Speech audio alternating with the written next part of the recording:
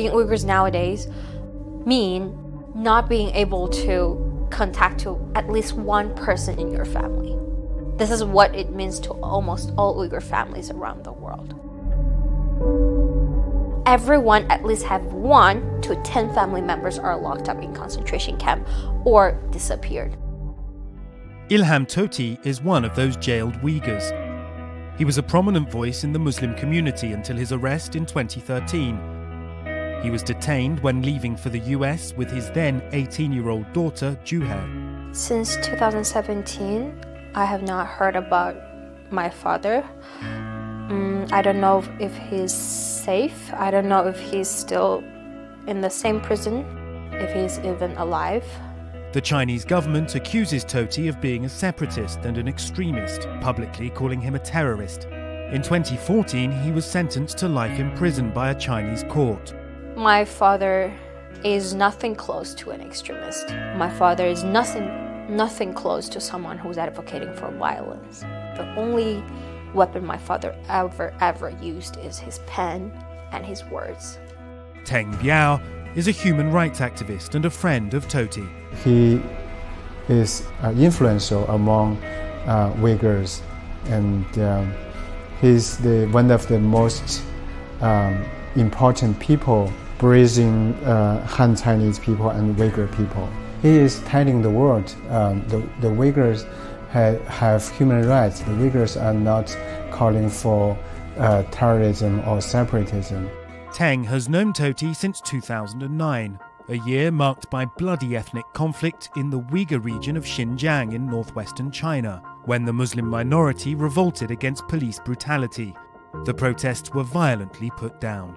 Currently, there are at least 2 million Uyghurs and Kazakhs and other Muslims detained in concentration camps. They were brainwashed and tortured, and the children and family were separated. Some women have been raped.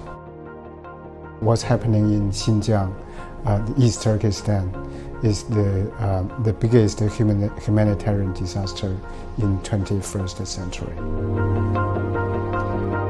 According to international rights organizations, the Chinese government has been silently building internment camps across the region and unlawfully jailing Uyghurs, officially to protect the country against separatism and terrorism.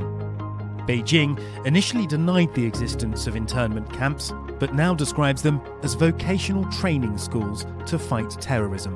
Basic rights of the Uyghur, including political, cultural, economic, religious, all right has been continually violated by this Chinese Communist Party. East Turkestan and so-called Xinjiang Uyghur Autonomous regions is like open-air prisons. And the Chinese government today trying to eradicate it, Uyghur identity completely. Europe, the EU, should have a clear message to Chinese government.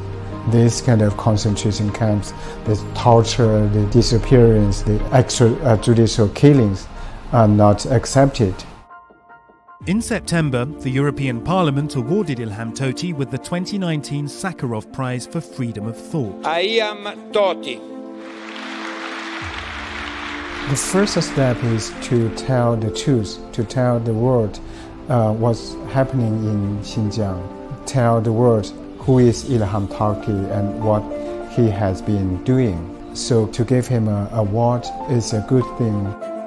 Across the world, people are rising up to condemn China's actions against the Uyghur community.